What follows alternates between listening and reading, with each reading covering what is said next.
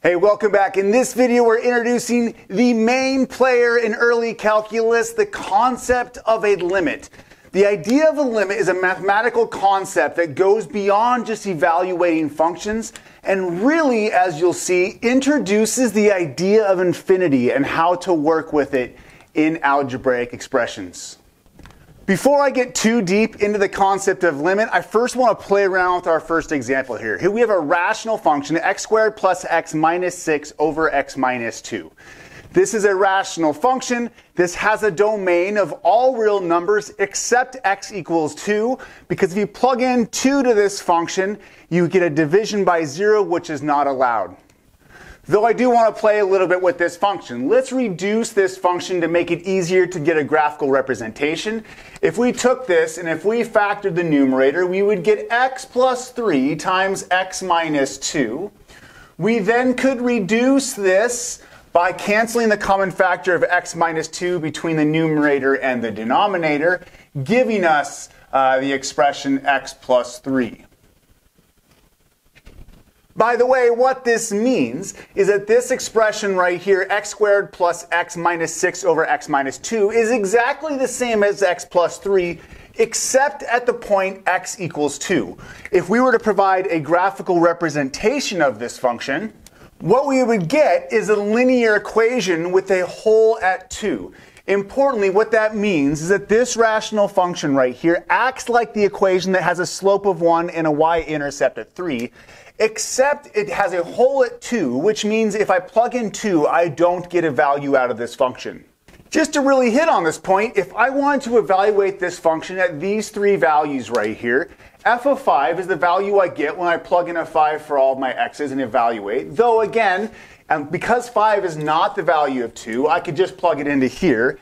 F of 5 is equal to 8. If I wanted to evaluate f of 2, this is actually the only value, the only input value not in my domain. This does not input a value. If I plug in 2 into this expression, I cannot evaluate it because of the division by 0. So this does not exist. Finally, if I plug in negative 3 into this expression, again, the quick way is to plug it in here, I would get out 0. All right, let's now bring the concept of limit into this problem right here. What we're going to focus on is the limit value of this function around x equals 2, because that's the most interesting. Specifically, a limit is going to tell you how the function acts around a certain x value.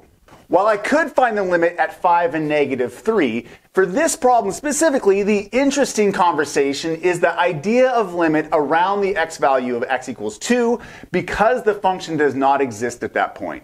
Let's start by giving the notation and a loose definition of the idea of a limit. So in the notation would look like this. We would say limit as x approaches a. A is a constant value that the x, the input for the function, is approaching, of f of x equals L. What this statement is saying is that if you plug in values for x near this value of a, not specifically a itself, but numbers very close to a, this function outputs values very near the value of L. A really important thing about this statement that we'll keep on emphasizing early in this quarter is that this has nothing to do with what's happening at a. We're only talking about, so a is a value, an x value or input value that we're concerned about. We aren't concerned though about what's happening directly at that x value. All we care about is what's happening very, very close and near to that x value. So the question that I'm posing now is, what is the limit as x approaches 2 of this expression x squared plus x minus 6 over x minus 2? The question that we're trying to answer is, what values does this expression output for values very, very, very close to 2? Not at 2. We already know this function has no value at 2. But as we get closer and closer to 2, importantly, and we'll talk more about that later in this video, it's important to talk about both sides of 2 for x values close to 2 but smaller than 2, and values close to 2 but bigger than 2. As those values get closer and closer and closer to 2, not all the way to 2, but infinitely close to 2, by the way, what values does this expression output? Or what values do those values get closer and closer to? You may already have an idea of what this limit value is, but to help us think about it, let's look at the graphical representation and a table of values for this function. If we specifically look very closely at what's happening around the value of x equals 2 for both the graphical representation and the table of values, the question we're trying to answer is, as we look at these x values, and if we think about coming from before 2 and getting closer and closer to 2, or from above 2 but coming closer and closer to an x value of 2, what are the outputs of the function getting closer and closer to? If you look at the table of values, as you get closer to x equals 2 from 1.99, 1.999, the outputs of this function are almost getting to 5. We're getting very close to 5. If we look at just past 2, at 2.1, 2.001, and closer to 2, our output values are getting very, very close to 5. Therefore, we would say limit as x approaches 2 of x squared plus x minus 6 over x minus 2 is equal to 5.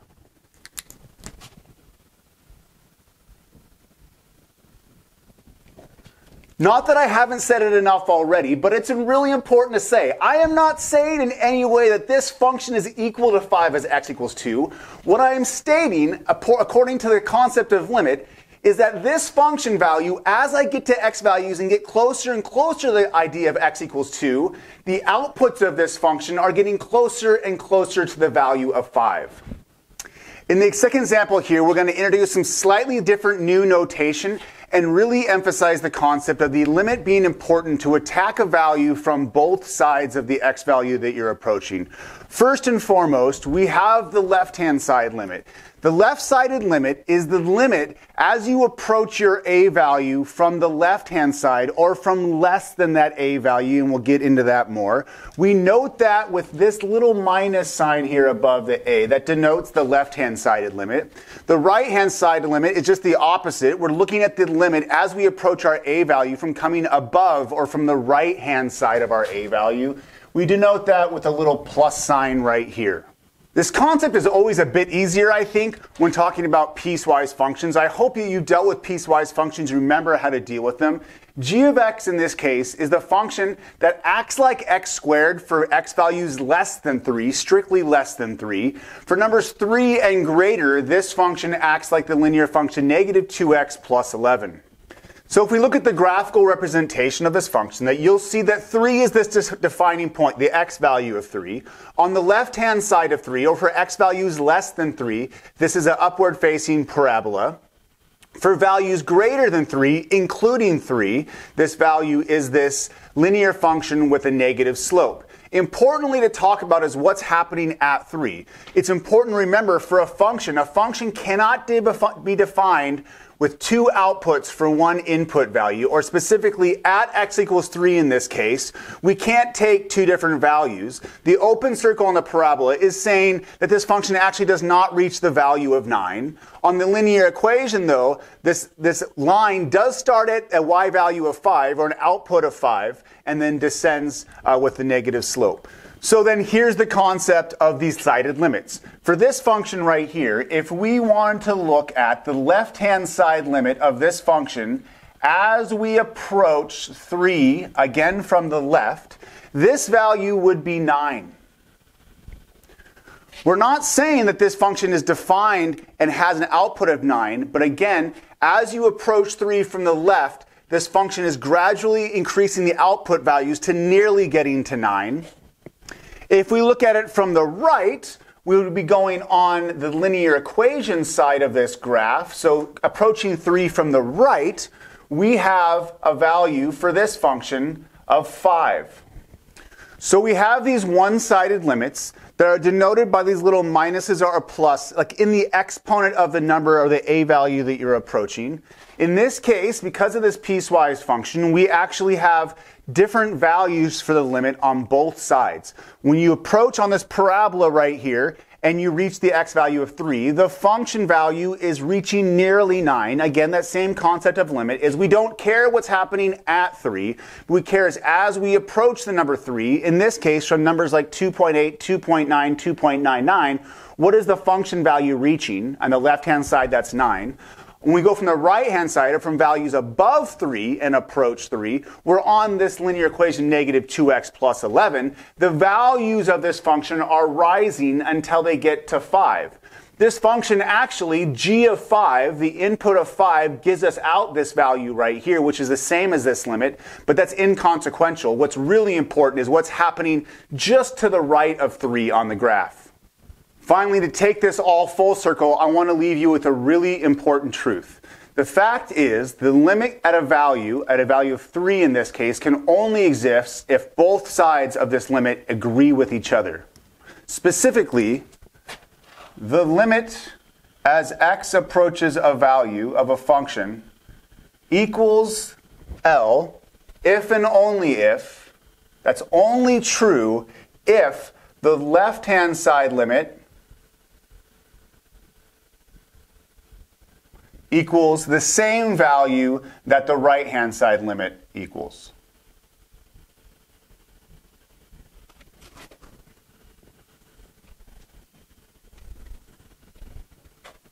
Meaning, in this case right here, if we're looking at the limit as x approaches 3 of this function right here, this limit does not exist. Again, we would say this limit does not exist because the left-hand side limit and the right-hand side limit don't agree. The limit always only exists if we approach the x value on the function from both sides or from looking at a table of values, and if those values sandwich to meet at the same point or to get to the same output value or approach the same output value. Since the left-hand side of this function approached a value of 9 and the right-hand side of this function approached a value of 5, those are not the same values, they're not equal to each other, therefore the limit does not exist.